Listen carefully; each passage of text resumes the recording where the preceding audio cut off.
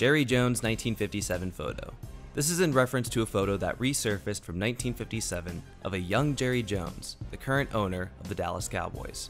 The photo in question depicts a young Jerry Jones along with many white students blocking a pathway for a group of black students from walking through the cafeteria. The photo comes from North Little Rock High School in Arkansas and was taken in the midst of a group of white students protesting against the end to segregation in the high school.